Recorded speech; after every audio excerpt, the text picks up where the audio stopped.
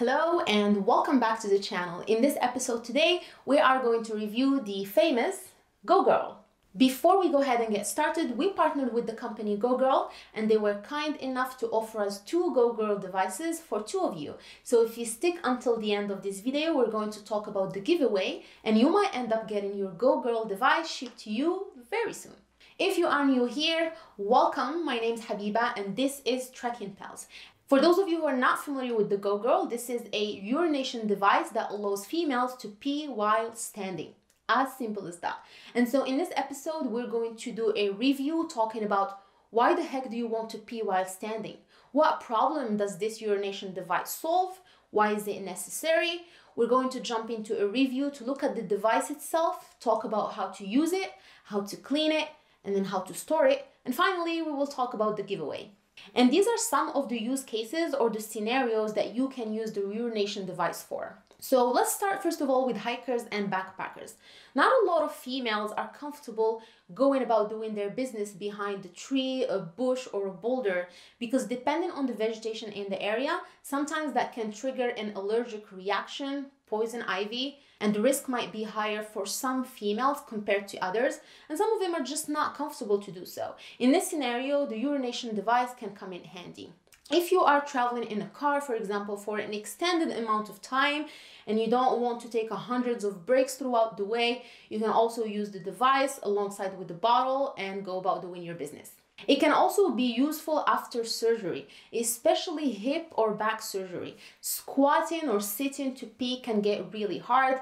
And I know that a lot of females after surgery, they choose to use the device just to kind of alleviate and reduce the pain that can be caused from sitting and squatting. For females who are more into mountaineering and alpine sports, when you go above the tree level, there is usually less coverage, not a lot of trees, not a lot of boulders. And if you are traveling with a team of males and females, you still want some privacy and you want to be somehow discreet. If you are roping up with a team, it's kind of hard to go and venture on your own and it can get risky sometimes. So if you want to be discreet and go about doing your business, a lot of females who are into alpine opt for using the urination device. Another scenario I can think about is if you are traveling around national parks or on a road trip and you have to use some of the portable potties.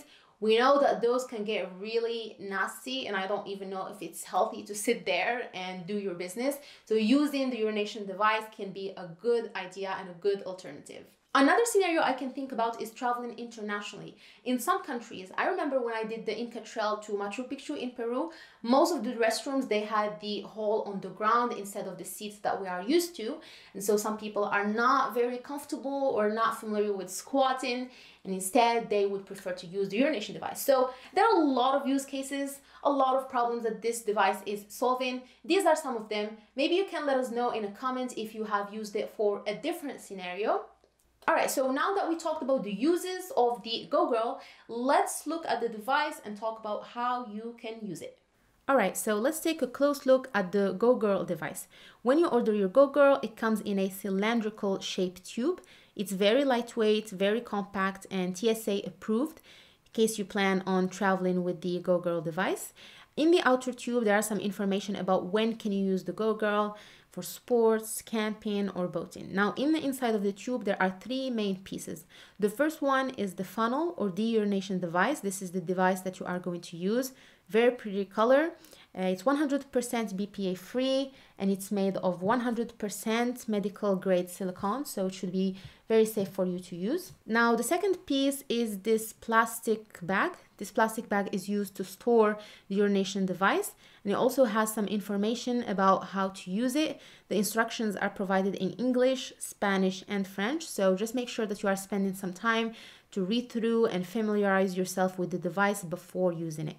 And the third piece is a paper tissue, but I've already used mine. So now let's talk about how to use the device. First of all, before you take it to your first adventure outside, make sure that you spend some time practicing at home for you to get more comfortable with how to use it. Now, if you look at the funnel, there is first of all a sign that says do not flush. Obviously, this is a device that can be reusable. So pretty much every time you use it, you clean it, put it back in the tube, and you can use it as many times as you want. If you take a close look at the funnel here, there are two edges. One of them is higher than the other. So the taller part, or the taller side of the urination device, is the one that's going to go to the back, and then the shortened one is the one that's going to go in the front. And in order for you to use it, you're going to rely on using your middle finger and your thumb.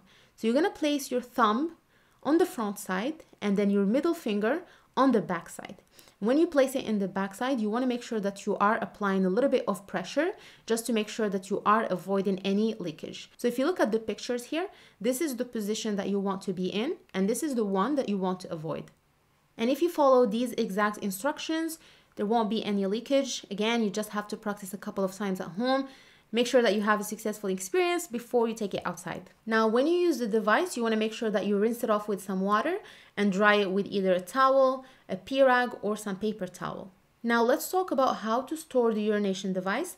The way that I like to do this is by folding the plastic bag in half and then putting the urination device in the middle and try to fold it as small, as compact as possible.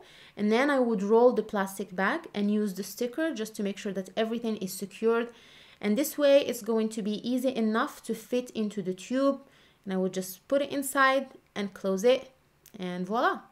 Now, just make sure when you get home, if you are, for example, hiking outside, that you do clean it one more time and dry it to ensure that there's no bacteria growing in there. This is a very intimate device. You're going to be using it a couple of times, so just make sure that it's staying clean and dry. Now let's talk about the giveaway. The giveaway is very straightforward. We're not going to ask you to go and follow us on Instagram and other social media. All you have to do after watching this video is to leave a comment and let us know that you are interested. If there are more than 2 people, we will pick one person randomly and we will reach out to you to ask you for an address that you want us to ship the device to. Thank you all for watching, and if you found this review to be useful, please give it a thumbs up and consider subscribing to our channel. My name is Habiba, and alongside with my partner, we create video content about hiking, backpacking, and adventure traveling. Thank you again for watching, and we'll see you soon on a new adventure. Bye!